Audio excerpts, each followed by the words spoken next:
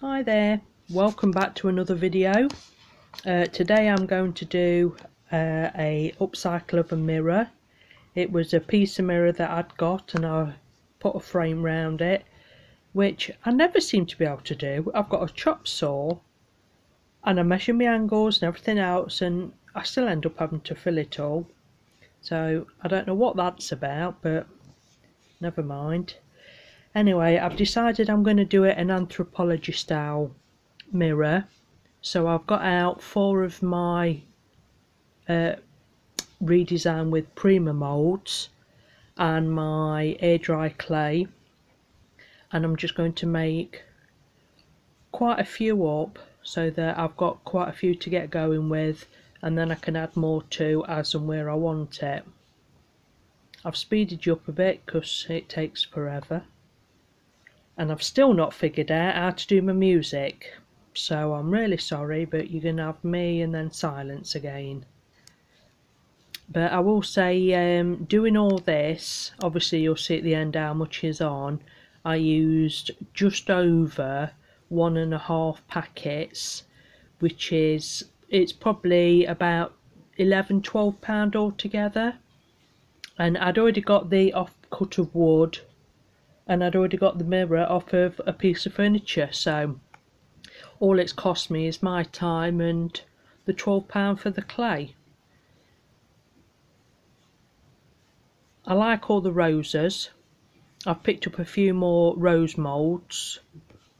They seem to be more popular when I'm selling them on my furniture, so I've picked up 2 more of those, which I'm trying out today, which are the 2 grey ones. The others I've had for quite a while now, and we'll have a look what it looks like. But I shall leave you with me just making even more up, and then we'll go to placing them on the mirror.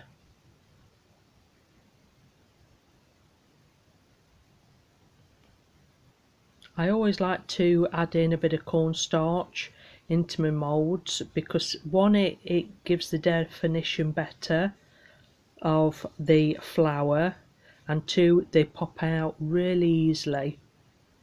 If you don't use it, I've used talcum powder when I've been pushed before, so you know. But I have found that if you don't use it, it's one of them things that you do need to use really, because if not, they come out bitty, or parts of it get stuck and you can't get them out properly. And I'm using the Das air clay, which again I've found here in the UK is one of the better ones to use. I've tried a few of the cheaper ones and they tend to be too sticky. So again, they're sticking in your moulds all the time. Your fingers are covered, and I just think for about £5–6 this is for a kilogram. And if you're not doing a big item, it does last quite a long time. So I think it's well worth the money really.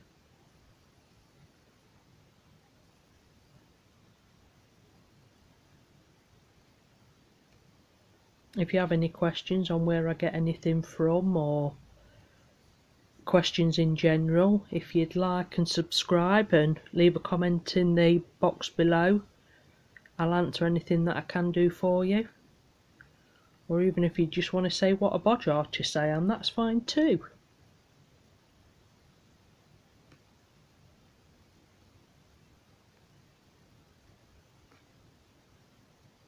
As you see, you do need quite a lot of moulds made up in advance really. I find if you do it this way, then you can just get to the nice pretty bits, which is just sticking them on and all the fun part of it. But it is quite time consuming. I think I was here probably a good hour. But luckily for you, I speeded it up. Right, this is a frame that I made just out of some wood that I'd got. And like I say, luckily the flowers are going to cover most of the bits I've had to fill. So, yet again, I'm able to hide all my mistakes.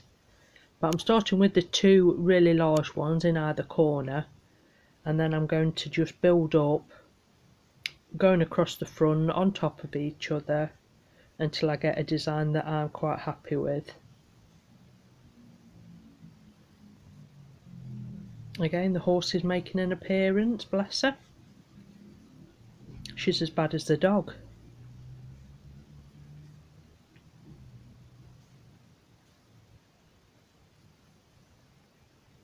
And these are fine to layer on top of. They just take longer to dry, that's all. But normally I just leave them overnight, and when I come back the following day they're dry enough to paint over. Right, I don't know what happened here, I'm really sorry, but I've lost the bit where obviously I was layering up my frame, so it's nearly done. But I think you can get the gist of what I've been doing anyway. Who knows what I did with that part of the film.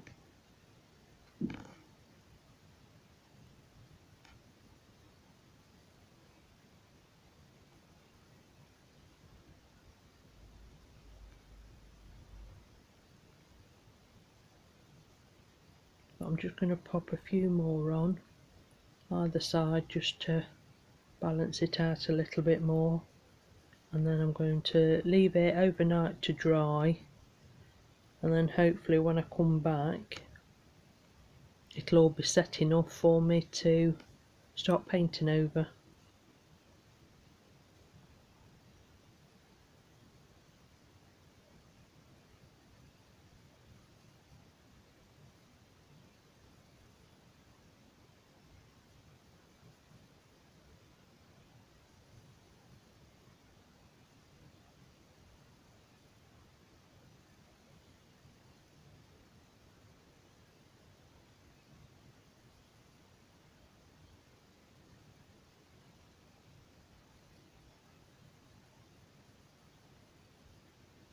I hope everyone's doing okay and not going too mad in this lockdown. I'm not too bad actually, with working at home anyway. It's not a great deal different to me until I decide that I want to go on a bit of a, a shopping looking spree and realise that you can't go nowhere. But I'm quite rural, so I'm used to pottering about as such. But I feel sorry for these people who are out all the time, and at work, and it must be affecting you guys quite badly. But I've done now anyway. I'm going to leave it overnight, and then here's a quick look of what I've done, and then come back tomorrow and paint it. I've decided to use the Rust-Oleum's chalk paint in antique white. I didn't want it really bright. I think I'm having this in my hallway, so I'm sure I'll be tweaking with it for weeks to come. But I'm just going to give it is still in places a little bit damp, should we say, but it's fine to paint over. And I've got the heating on in here today. It's absolutely freezing outside today. It's ridiculous. But I'm just going to give all of it a coat. I'll not worry about getting in between and everything too much. I'll do that on my second coat.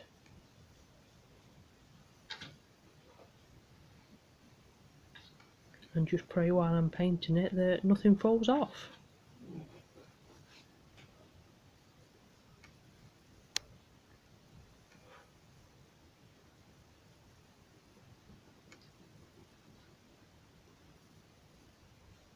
Again, if you can hear anything in the background, the dog's decided to make an appearance again. She must think there's food about, because that's about the only thing that she moves for nowadays.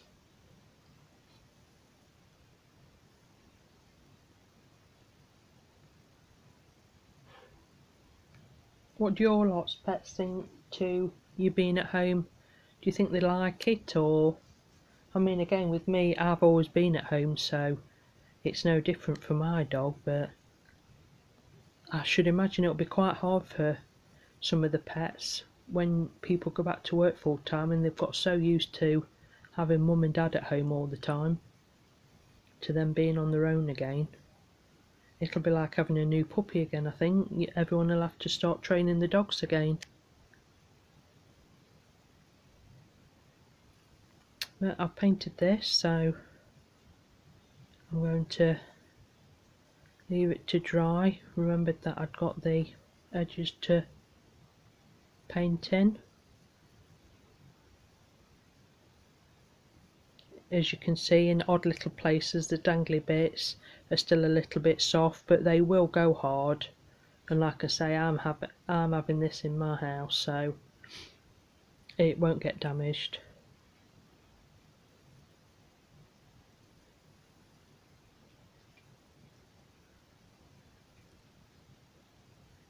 I'm also now going to go in between all the gaps to cover where I missed with the big brush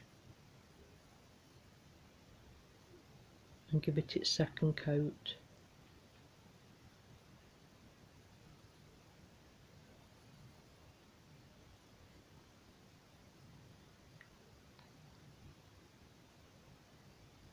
I found inspiration for this on Pinterest.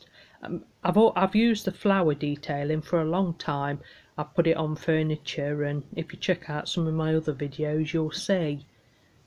But this one I found on Pinterest, and somebody had done it all the way around. I might do I might come back and finish it, the whole frame off, I'm not sure, but it really did look nice. And she painted in all the flowers and everything, but I'm not that artistic.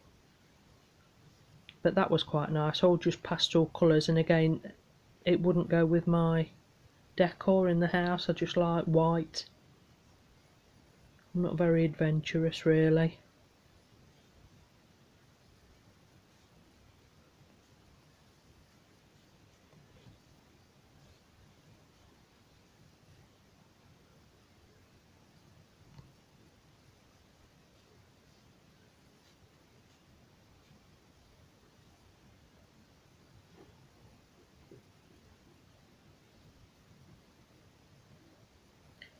Right, so it'll be left to dry again.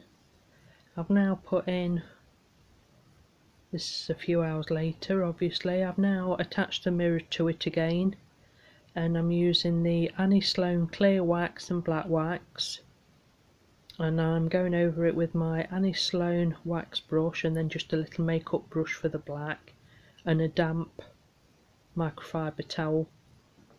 And I pop on the clear wax first, obviously to give it a base, and then add in the black and take back with the cloth what you know, any excess that you don't want on there.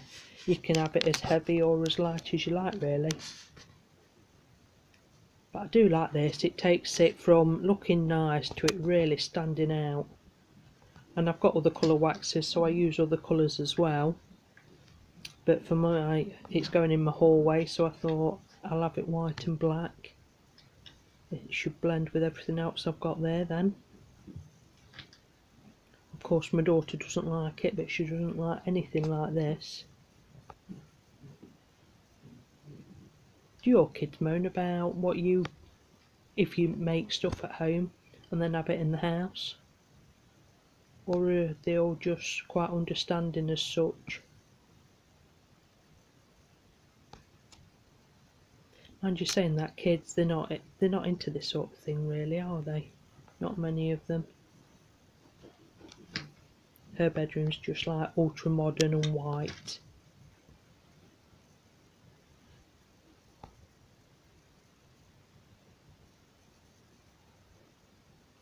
And as you can see, it's really adding an effect to it with the black wax.